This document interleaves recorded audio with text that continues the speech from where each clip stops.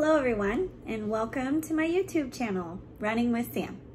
As you may have guessed, I am Sam, short for Samantha, and I'm a runner. So maybe you're a walker, maybe like me, you like to run, or you're just a person maybe considering starting running, or just like a really big fan of the movie Forrest Gump, which is actually a movie about running. Then make sure you hit that red subscribe button down below and turn on your notifications. That way you can catch my new videos where we get down and dirty about running. In today's video, I thought I'd share with all of you how I actually got started running. So let's get started.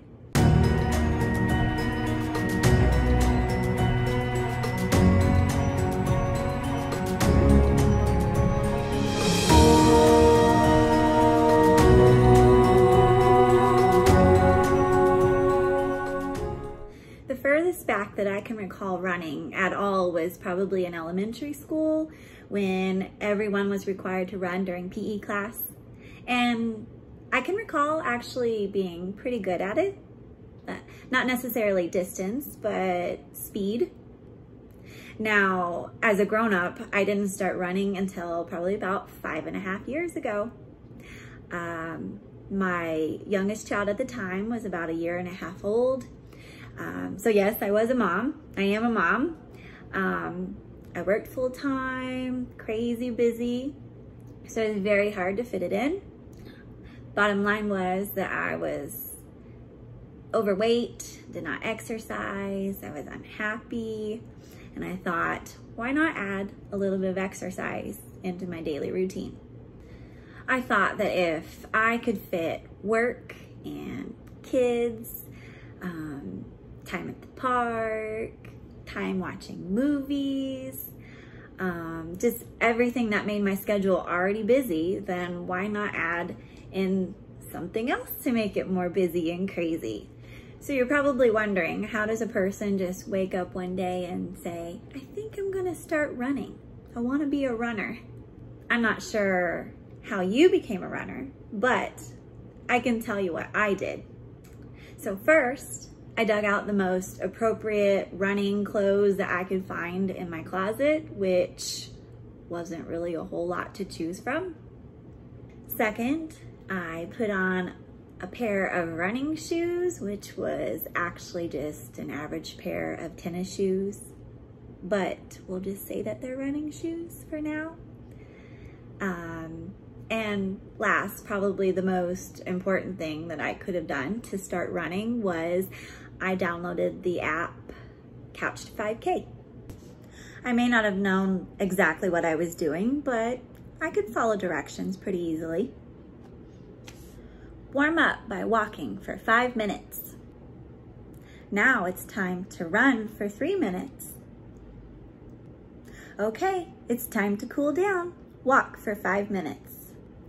If you're at all familiar with the Couch to 5K app, then you know that those are very familiar directions that they use every time you run.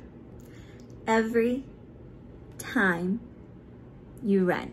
I do remember when I first started using the app, those 3 minutes of running felt like an eternity, and I could barely breathe, and I thought, oh my gosh, I'm dying. How am I gonna work up to a 5K? But actually within 6 months, I ran 3 5Ks. I wasn't the fastest. I'm still not the fastest, but you know what? I can do it. And then after that, all I can remember is life got crazy and unfortunately I stopped running. That was until about 10 months ago, where I decided, you know what? I'm gonna do it again. And so I have been. I've kind of done it off and on all the way up until March.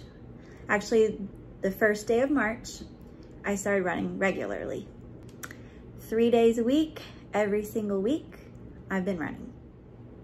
My health was a really big factor in my drive to start running. I'm currently down 25 pounds and 2 pant sizes. Went from wearing medium to large shirts, and now I wear smalls to mediums, depending on the size.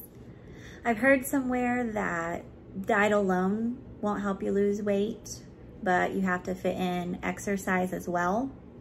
So while I'm watching the foods that I eat and the things that I drink, I'm also running regularly. So what about you guys?